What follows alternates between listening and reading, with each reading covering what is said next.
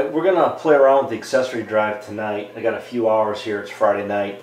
I'm not going to mess with the steering box. That's going to be the first thing I was going to do. But I'm having some problems with my daily driver.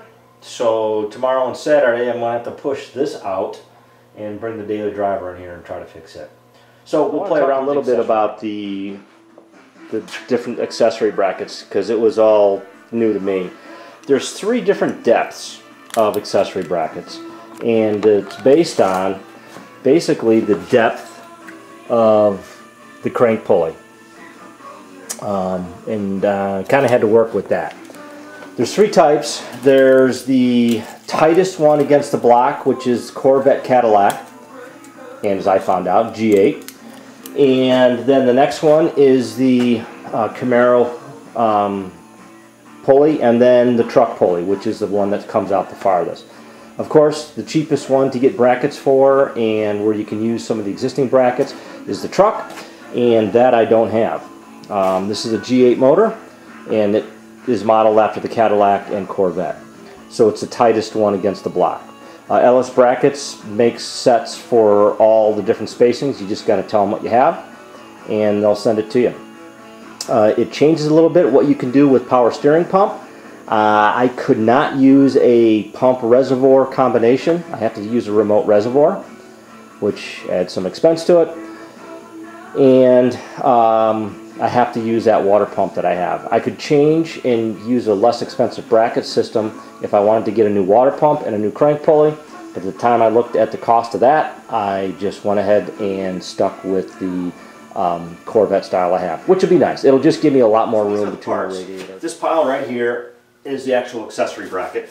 Ordered that from LSBrackets.com.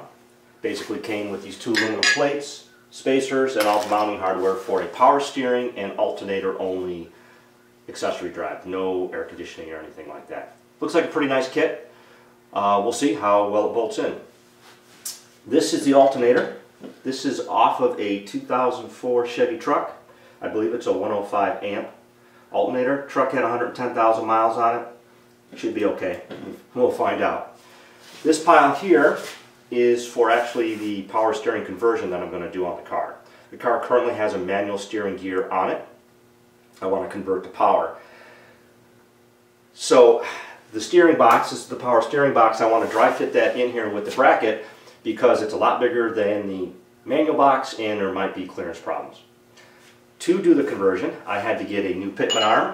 That's off of a 1970 Chevelle, and a new rag joint, which is what connects to the steering column on the car.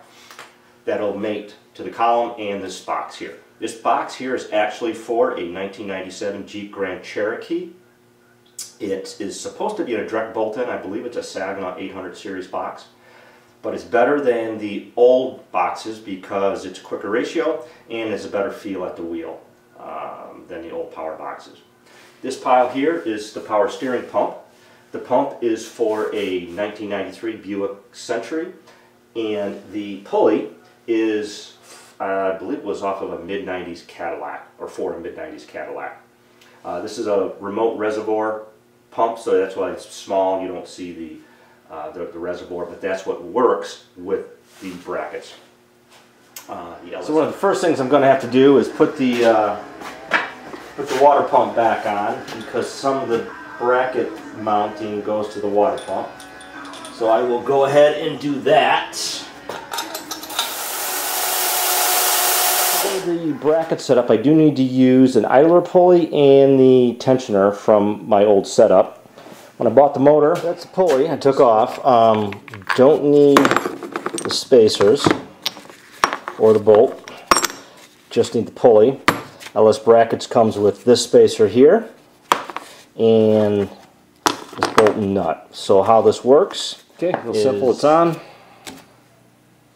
that's the idler pulley. You can see the spacer in there behind there. So it goes on with these spacers here first. These are the longer spacers. I'm going to put this all on here. I'm not using the washers and all that stuff because, again, this is all dry fit. It's all going to have to come out. And I'm pulling the engine out to do the front end work. But, again, I want to make sure that everything is set up here. So so that I'm not going to have fit problems after I get everything painted up and cleaned up nice. This one goes down here.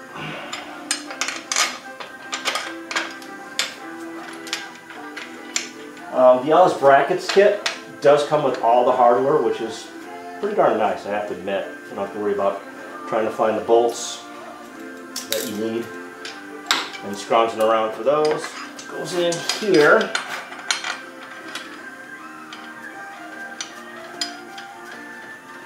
For sure, this thing looks really sturdy. It looks like it's 3/8 aluminum,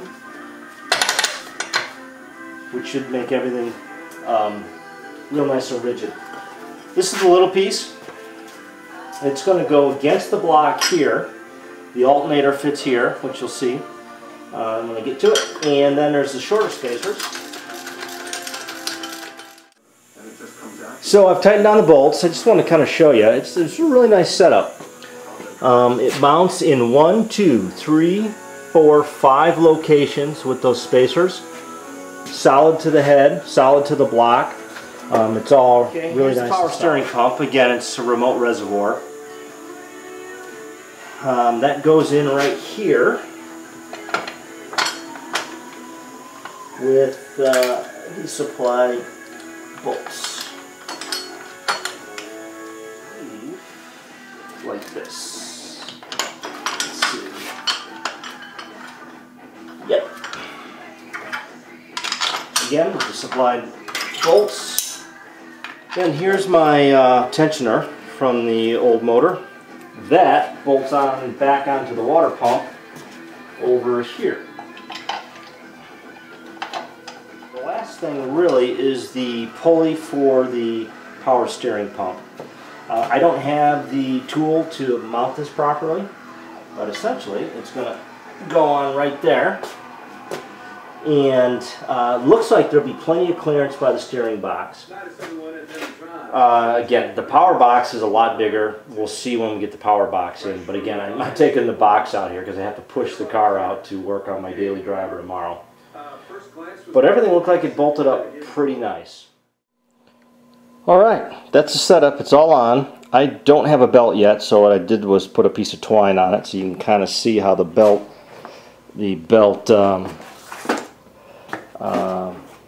route will go. It's not bad. It's all tucked up pretty good.